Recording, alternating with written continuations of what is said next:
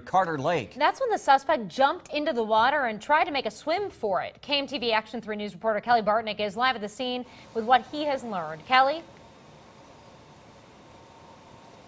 It happened, Craig, in a quiet neighborhood here in Carter Lake Club. Neighbors didn't just watch. Some that we talked to actually pitched in that effort to help catch that woman on the bike. Police say it started as a traffic stop, and the woman fled from them. She ended up in one of these neighbors' backyards with her bike, but when the neighbors asked her to leave, she did. However, then she saw the police patrolling here on the streets. She dumped her bike on the street, ran and dove into the lake, trying to escape the police. The homeowners offered up their pontoon boat to help the rescue.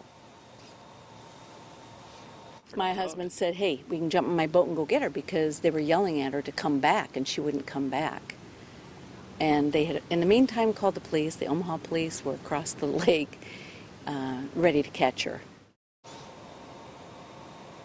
Now, Carter Lake police tell me they have not released the woman's name tonight. She has been taken to Mercy Hospital. She's being checked out before being taken into custody. But a pretty scary night here, or at least a busy one here on Carter Lake Club. Reporting live tonight, Kelly Bartnick, KMTV Action 3 News.